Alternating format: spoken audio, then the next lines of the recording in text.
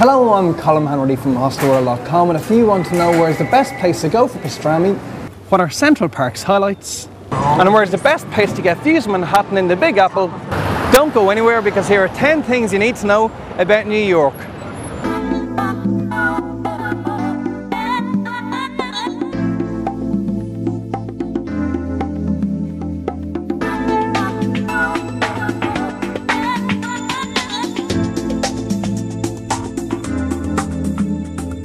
Located on America's East Coast, New York is arguably the most famous city in the world. And as you walk down its streets and avenues, you soon realise it's just like it is in the movies.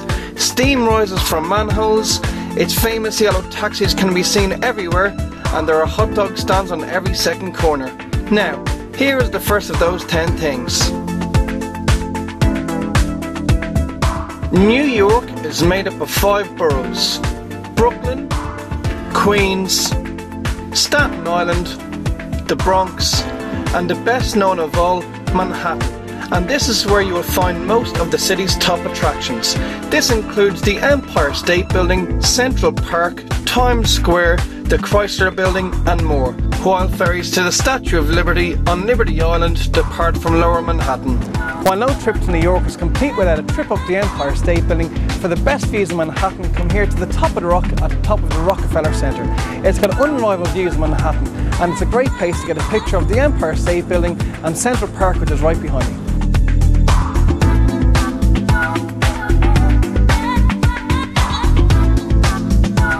While you'll undoubtedly spend most of your time in Manhattan when in New York, try and visit at least one of the other boroughs. Up in the Bronx you'll find the Yankee Stadium and the Bronx Museum, while Queens is full of ethnic neighbourhoods like the Greek Astoria, and in Staten Island you can visit the Staten Island Museum. Just one stop from Manhattan on the 2 or 3 subway line is Clark Street over in Brooklyn, and here you'll find the Brooklyn Promenade, which is, as you can see, one of the nicest places in the whole of New York. This promenade can be found in Brooklyn Heights, while other attractions in Brooklyn include Coney Island with its beachfront promenade and the neighbouring Russian area, Brighton Beach.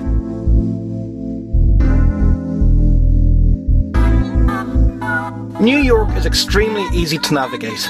Manhattan is divided into numbered streets which run from north to south and avenues from east to west.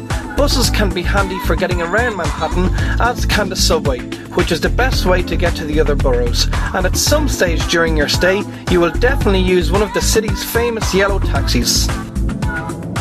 When getting a taxi in Manhattan, as most of the avenues are one way, try and get one on an avenue that's going in the same direction you are. This may mean having to walk a block or two, but you'll end up saving yourself time and money. And always remember to tip the taxi driver about 15%.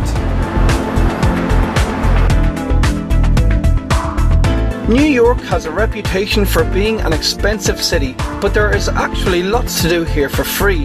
One of the most popular things to do for free is walk the Brooklyn Bridge, while also free and worth visiting are Grand Central Station and St. Patrick's Cathedral. And easily one of the best things to do for free in New York is ride a Staten Island ferry. The journey takes approximately 30 minutes each way and boasts amazing views of Lower Manhattan and in particular the Statue of Liberty.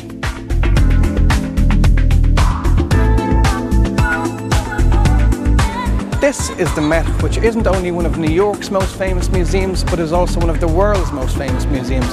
Over 5 million people pass through the doors here every year, and once inside they get to see everything from collections of ancient Roman art to works by contemporary American artists. Other highlights in the Met include collections of 19th century Impressionist art, a reconstruction of a Chinese scholar's garden, and the Temple of Dender, an actual ancient Egyptian temple which dates back to 15 BC. The Met is located on a part of Fifth Avenue known as Museum Mile. Other museums on the Mile include the well-known Guggenheim Museum and the lesser-known New Gallery. Across Central Park on Central Park West is the spectacular American Museum of Natural History. This enormous museum has fascinating collections focusing on dinosaurs, extinct mammals and more. It is also connected to the Rose Center, which is all about astrology. Located smack bang in the middle of Manhattan, Central Park is by far the world's most famous city centre park, and to really appreciate it you need to put by at least half a day to explore it. Highlights of the park include Sheep's Meadow, which is great for just chilling out in, the lake where you can take out rowing boats, the Bow Bridge which has appeared in numerous films, the Rambles which is heavily wooded making it quite unique, the Bethesda Fountain which is the best known fountain in the park, and Strawberry Fields, the tribute to the late John Lennon.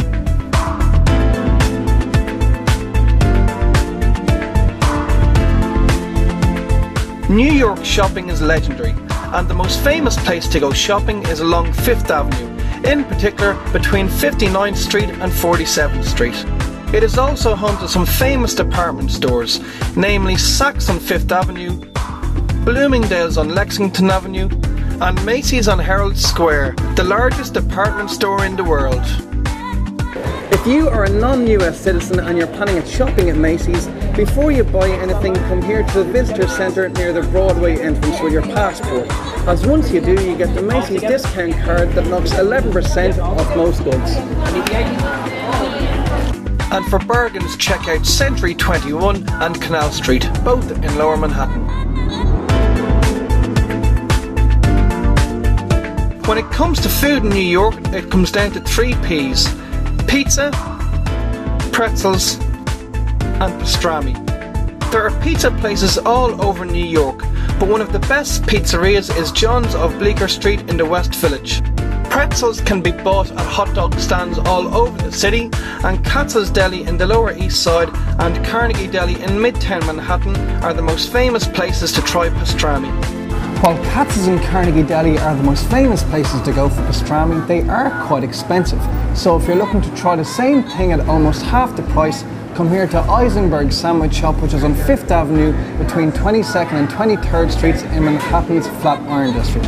They do equally good sandwiches that are far cheaper.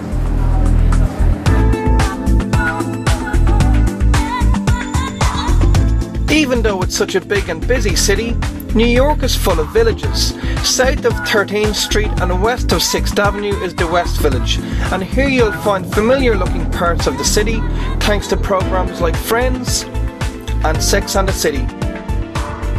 Over the other side of Manhattan is the East Village, around St. Mark's Place and 2nd Avenue, and here things are a little bit more alternative.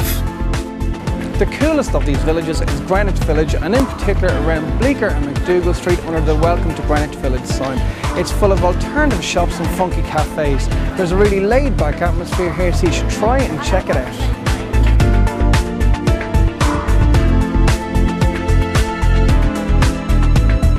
After the sun sets over New York, there is lots to do after dark. If you're into the theatre, you've got Broadway. While if you're looking for something a little livelier, there are bars galore. And one of the coolest places to go out at night is Greenwich Village. Here you'll find bars like the Red Line, which always has live music, the Wild West themed 1849, while Slane is the village's #1 Irish bar. New York is also well known for its comedy clubs, and one of the best in the city is the Comedy Cellar here on McDougal Street in the middle of Greenwich Village.